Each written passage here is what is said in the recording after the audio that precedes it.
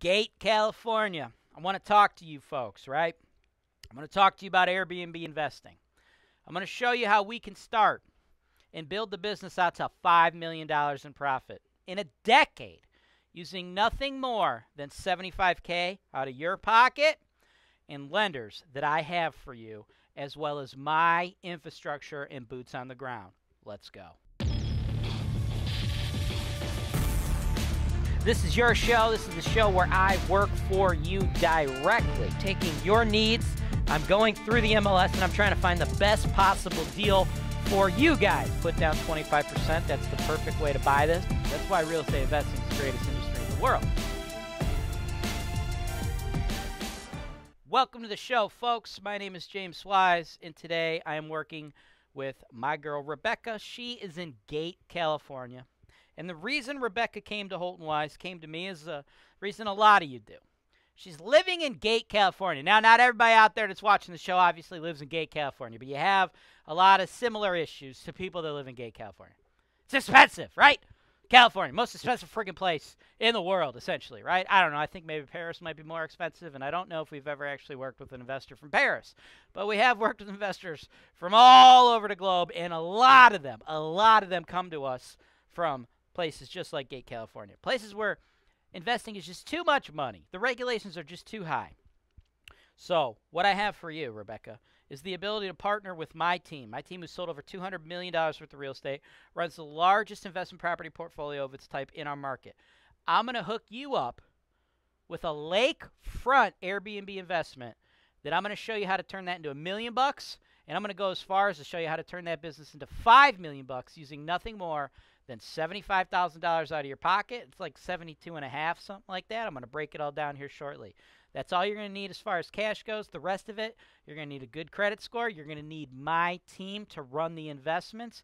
And then you're going to need me to provide you with lenders, or you could bring in your own lenders. But I have a whole Rolodex of them, and I'm going to show you how the whole thing works right after this. Hey, Steve. What are you doing? Oh, nothing. Just saving money on my rental property insurance. Oh, my Steve. Take me now.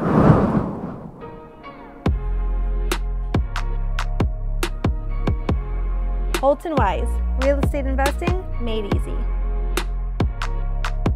Wow, I'm so glad I clicked that link below.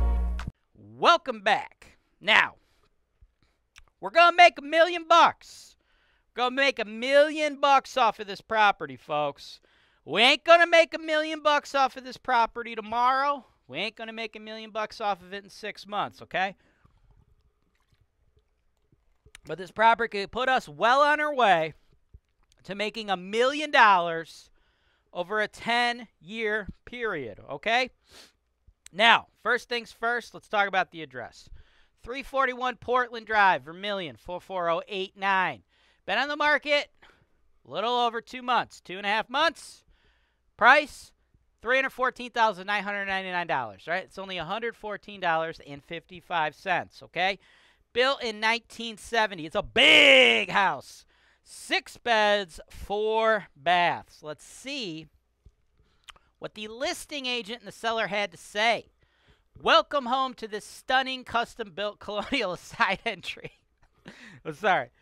You haven't seen the pictures yet. I will show them to you, but I just think it's hilarious that they say things like stunning. It's a nice area. We're going to do some nice stuff to it. It's more or less a nice house, but it's definitely not stunning, right? It's built in the 70s, and like a lot of it still looks like it's in the 70s. But hey, their job as a listing agent is to push the property, make you think it's the best thing since sliced bread, right? They work for the seller. Well, guess what, folks? I don't work for the seller. I work for you, and I'm going to cut it to you straight, right? So I don't pull any punches when I analyze these properties, right? That's what you're paying me for, right? So anyway, welcome home to this stunning custom-built colonial with a side entry, 2.5-car garage situated on a 160-foot double-wide lot right in the heart of Vermilion. The property is steps from a private neighborhood beach on Lake Erie. Ding, ding, ding, ding, ding. That's good for vacation rentals, folks. And the home offers lake views. Money! Can you say money? Yeah, that's what we're buying. We ain't buying anything stunning. We're buying a location, not necessarily the inside of a house, right? Lake views from most of the rooms. Recent updates include roof 2018, furnace 2018, AC 2017. Now, a roof's going to last you 30 years. Furnace should last you 30 years. AC should last you 30 years. So these are things you don't got to worry about, right? We have made our million bones well before that. We probably won't even own this property at that point in time, you know? The big ticket items have been completed. The gourmet eating kitchen features solid wood oak cabinetry, a new gas stove, and Corian countertops. The spacious family room has a wood-burning fireplace, new flooring, and sliding glass door leading to a patio, completing the first floor as a formal living room and dining room and guest bathroom. Upstairs is the owner's suite and 5 bedrooms. 5 bedrooms, folks. You know what that means? We're going to have a bunch of guests. We're going to max out the amount of guests we can achieve on these short-term rental property platforms. And what that means is more money. All right? More money. Completing the first floor. I already read that. Where the hell am I? Here I am. Think of all the possibilities you can have with the space, such as an office, craft room, playroom, music room. 2 additional full bathrooms are on this level. Basement is partially finished, but plenty of room for all your entertaining needs. A picturesque and park-like backyard includes several fruit trees, grapevines, vegetable garden, a gazebo overlooking wonderful green space with amazing views of the lake. This home is close to the downtown area of Vermilion, Cedar Point, wonderful parks and beaches. Don't miss out on this gem. This person also forgot to write Kelly's Island and Put-in-Bay, because that's what we're really here for, right? Cedar Point, Kelly's Island, Put-in-Bay, Lake Erie. That's why we like Vermilion. That's why we like Vermilion for short-term rentals, okay? This property, again, I made fun of the listing agent a little bit. It's not a bad house, but, like, you know, it's from the 70s, right? So it's not like people are buying it for, like, the luxury awesomeness of the home, right? There's nothing special there. This is why you're buying this sumbitch, right? Look at this. Private friggin' beach on Lake Erie. You just go, like, that way, and you're at the friggin' islands. You go that way. You're at friggin' Cedar Point. You go this way. You're downtown Cleveland, right? Kelly's Island, Put-in-Bay, Cedar Point, the Rock Hall, the Guardians, the Racino, the Casino. What other teams? The Cavs, the Browns. I think there's a WNBA team, and I think there might even be like a soccer team. I don't know, right? There's a lot of friggin' stuff, though, right? But mainly, your big draw here is people wanting to vacation by the lake, right? So you got this little backyard area, and then pow, you got the little neighborhood private beach, okay? As far as inside the house, we're going to pack people in there, right? Now, I got a budget in here. I budgeted $30,000 for renovations and $40,000 for furnishings, right? $40,000 sounds like a lot of money for furnishing, but when you do this thing from top to bottom, it's actually not. As a matter of fact, what I'm going to do for you right here is I'm going to pop this bad boy up on the screen.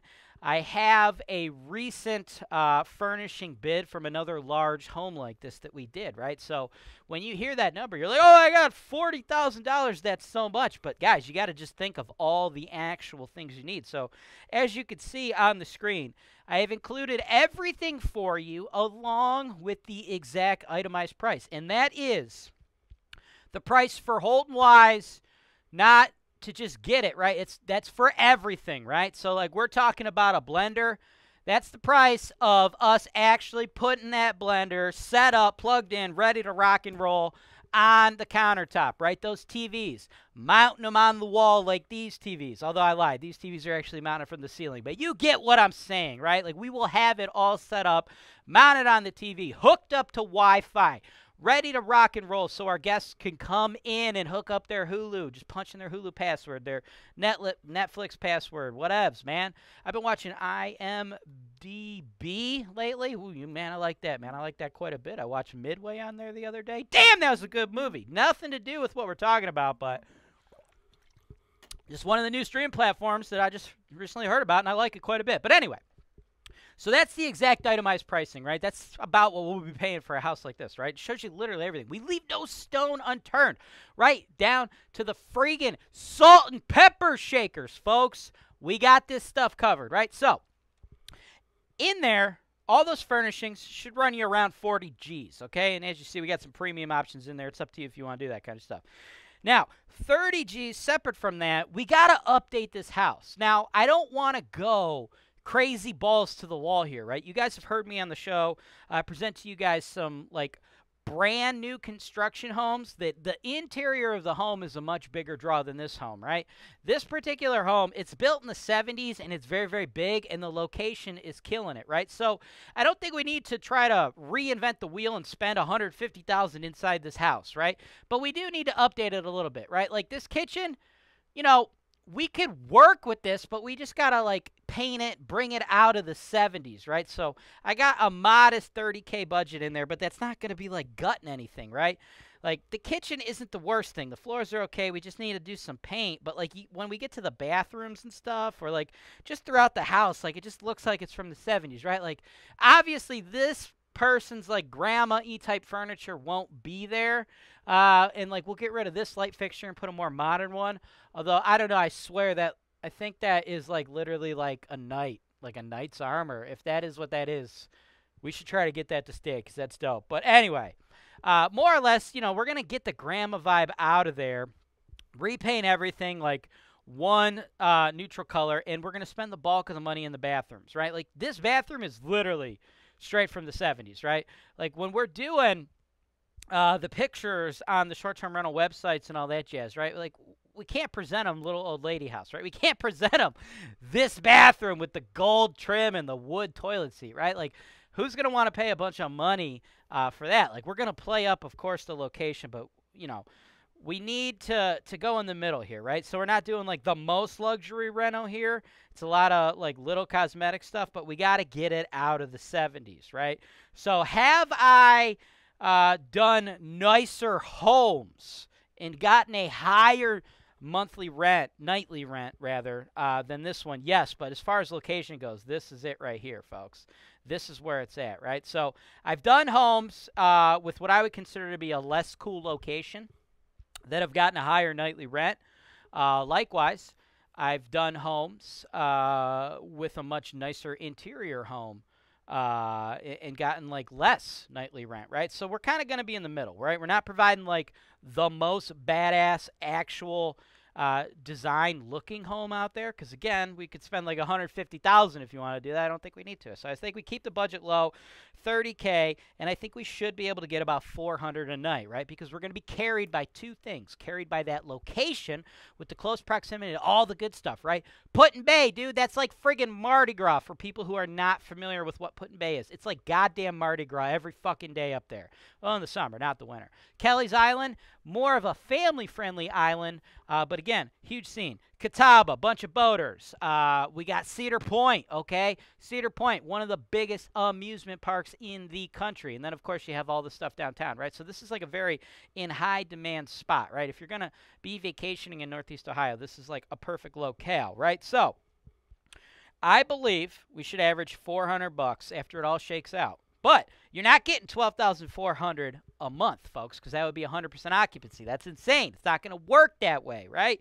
We're going to have a much higher demand in the summer, much lower in the winter. I anticipate all of it shaking out to be around a 60 to 62% occupancy, right? So after you factor in all of that vacancy, along with all of the fees, the taxes, and then you paying HoltonWise to handle the entire shebang for you, right? Managing this thing, doing everything. Like I said, we break it down as much for you as can be. We get it right down to the freaking salt shakers, man. The salt and pepper shakers, right? I believe you should be kicking off a true profit of approximately $4,860 a month, or $58,331.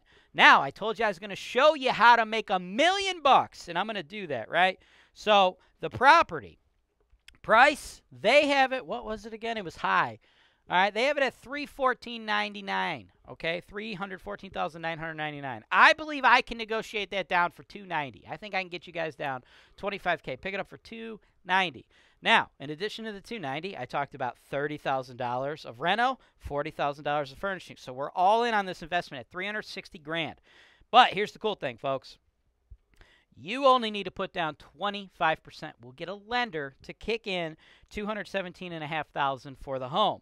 So you're going to kick in $72,500 for your down payment, and then you're going to kick in $40,000 for the furnishings, $30,000 for the reno. That's $70K for that. If you want to pay for that with a credit card, you absolutely can to keep your actual pure out-of-pocket costs at $72,000. But I don't know about you. I don't think paying 25% APR on 70 grand is a good financial investment, right? So eventually you're going to want to pay that off cash. Maybe you do 12 months, same as cash, 0% financing, and then use the cash flow after paying off your actual mortgage to pay off your credit card. That would be quite nice. That would project out a much higher cash-on-cash return than what I'm doing.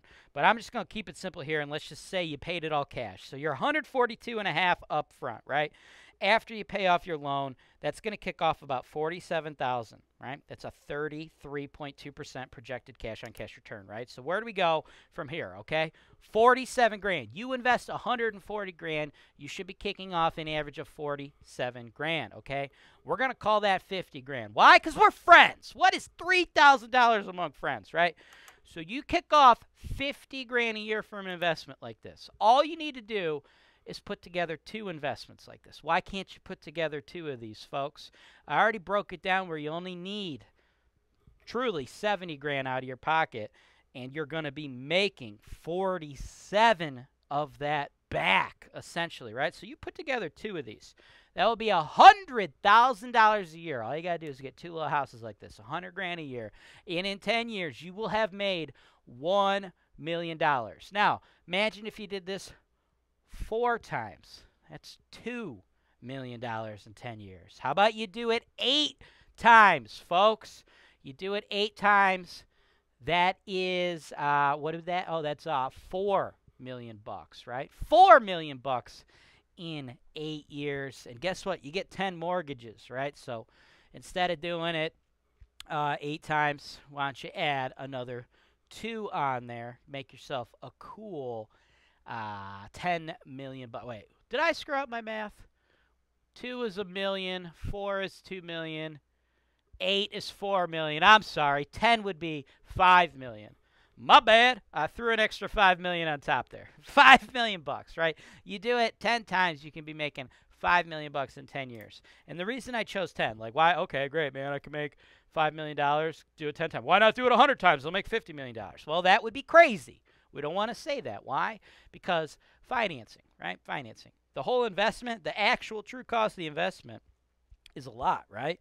It's friggin' $360,000, okay? $360,000 is the true cost of the investment. But you only have to put up 72.5 because we get a lender to kick in the rest. So why would I stop it at 10 instead of saying 100? Because you get 10 of those residential mortgages, folks. After 10, you could no longer get these awesome 30-year mortgages where you only put down 25%. From there, you have to move on to the commercial investment loan space. And when you're in the commercial loan space, they don't want to see you do single-family Airbnb properties, right? So unless you're going to start converting to cash, I think it's best to assume we're going to stick to a portfolio of between 1 in 10 properties, which should cap us out at approximately $5 million over 10 years, or more practically for the beginners out there who don't have all that down payment money just yet, let's set our sights on making $1 million in our first decade in the business. Thanks for watching. Subscribe to HoltonWise TV for more financial information, education, and entertainment.